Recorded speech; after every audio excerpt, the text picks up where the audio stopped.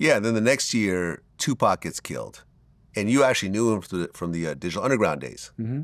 Any interesting Tupac stories from back in the day?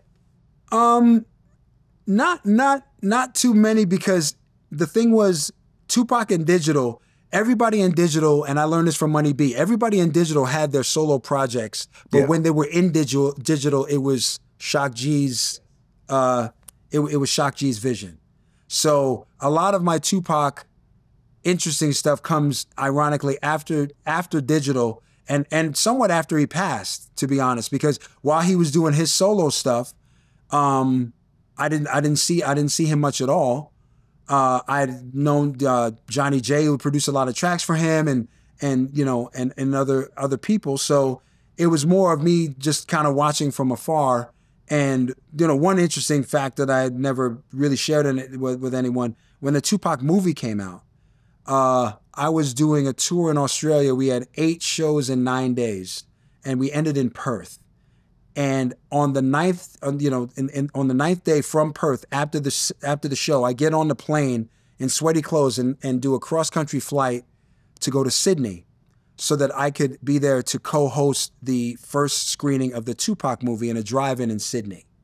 So they interviewed me there. I did a performance. My voice was shredded, you know what I mean, from all the shows I had done. But that's, and it was something that warmed my heart, because I was fond of Tupac. Tupac had said nice things about me that had gotten back to me. So it was just something that I was honored to do. Well, the next album comes out independently. Mm-hmm. Return of the One-Hit Wonder. Yes. I'll be honest, I kind of shook my head a little bit when I first which is saw fine. the album title. Because, I mean, One-Hit Wonder. And by the way, I didn't consider myself a one-hit wonder. I if I'm not mistaken, I think Principal's Office either went gold or was close to gold. Know How was a big record. I'd written the 2 songs for Tone. Yeah. At that point, I was also starting to write for other outside people. So the one-hit wonder was more how people regarded me as opposed to how I regarded myself. Right. And it's got a painting of you in a superhero outfit. Yeah. That was so fun. It was like you're making fun of yourself in a way. Yeah, no, it's definitely self-deprecating. Yeah. Absolutely. And look, it's interesting.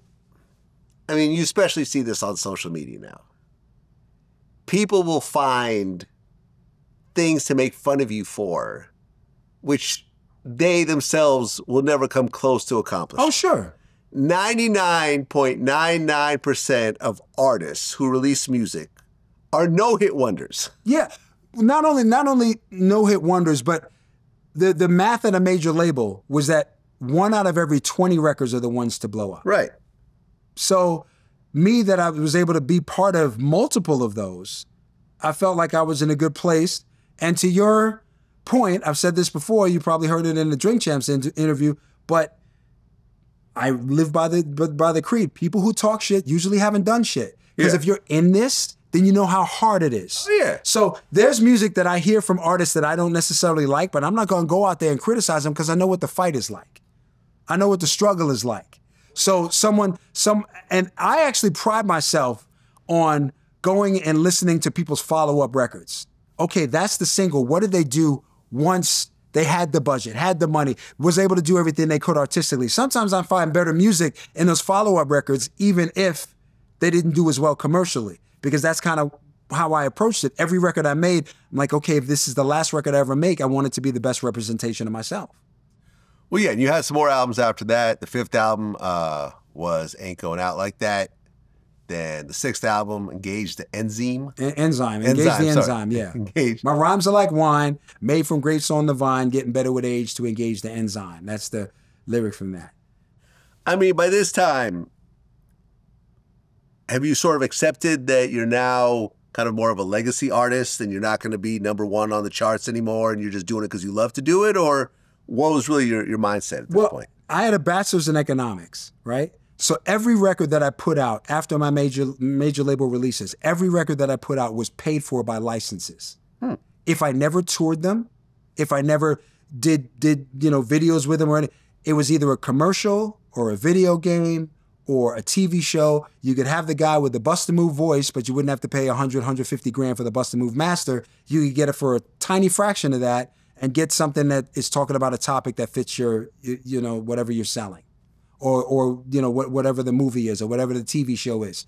So that was my approach, is like for all those years to get those licenses and to see music that a lot of people didn't know. Plus I'm still touring because everybody wants to see Bust a Move. So I may have a 20-minute set. Bust a Move is only basically 5 minutes. And if I do an intro to it, you know, maybe 7. But I got, you know, 13, 15 minutes that I could do whatever the hell I wanted. So a lot of that would be my newer material.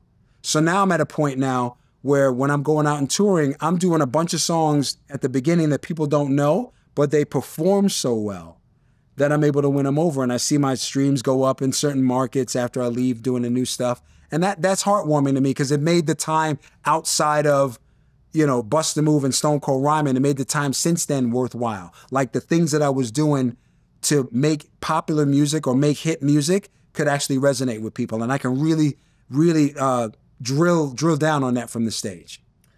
I mean, in terms of licensing, what do you think was the biggest payday you got from your song being licensed? I mean, well, remember now, up until Reversion, I'm seeing what some of the numbers are if they shared the deals with me. Reversion is what? Reversion is 35 years after the release of a record, the copyright becomes non-exclusive. So the artist can take part in it.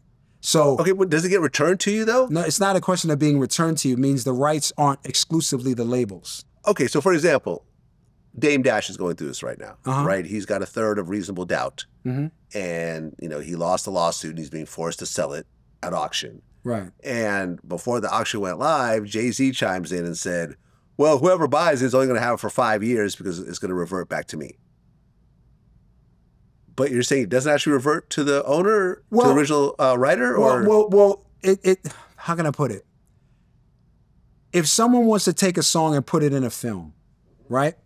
For the first 35 years of a record deal, the copyright owner, the label owner is the only person, basically the only entity that can make that deal. After 35 years, the artist can take part in that. The artist can go make the deal. So if you're in a situation where the artist is big and powerful, then they own the master rights and the like, when the reversion happens, they can basically use their power to, you know, to say, okay, you know, we're going to exclude anybody from the outside, especially if the person from the outside is not part of the original, you know, copyright creation, you know, set.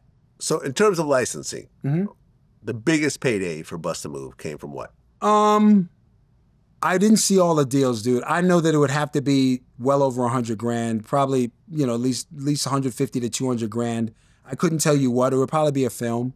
Okay. Now the royalty situation might be something different where there's a decent advance and then the thing gets played into the ground and the royalties come up. But yeah, in terms of seeing like a big 7-figure thing on paper, I've never seen that before. Yeah, I remember I interviewed Sir Mix-a-Lot.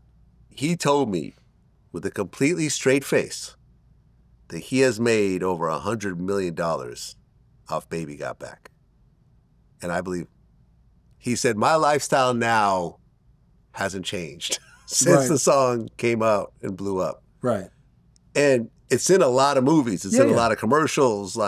And streaming makes it more interesting too, because all of a sudden a movie that hasn't been played in a while all of a sudden gets on a streaming platform. Yeah. And, you know, they start going back and say, okay, what songs were in this and how long is that? And all of a sudden you're seeing money out of that pool as well. So it's something, it's like a gift that keeps on giving. In retrospect, knowing what you know now, if you had signed the deal that you could have signed, how much do you think between the Tone Loc records and your record would you have made? I don't even think like that, Vlad. I know you want a juicy answer, dude, but I don't even think like that. Well, because they were huge records. No, they were huge records, but here's the thing. My whole life experience, my whole career experience, musician experience, writer experience is like a really well-knit sweater. So if you're asking me to pull on a string to see what it would be like, by the time I keep pulling on that string, it's not gonna be a sweater anymore. Okay. So for me to put it into context, like, oh, if I change this one thing, what would the rest of it be like? That might have screwed everything else up. I feel you. You know what I mean? So owning the publishing to all those songs and then everything else like that. Yeah, but I wrote all those songs, dude. That's how I look at it. It's like, okay, there's other stuff that I own all the publishing on. I still have, having what I had on Bust a Move is not a bad thing. Trust me. Like getting a Bust a Move publishing back is a 7-figure decision over time. Mm-hmm. I'm fine with that. Yeah. That's a win. Like you said, there's a lot of no-hit wonders. Exactly. And there's a lot of 1, 2, 3, 4-hit wonders that got no publishing on anything ever. Yeah, that's true. You know what I mean? So that's how I got to look at it, is in terms of where I am. I'm not looking about, it's kind of that thing where a tiger's chasing you and it's like, oh, you got to be faster than the tiger. No, I just got to be faster than the slowest guy.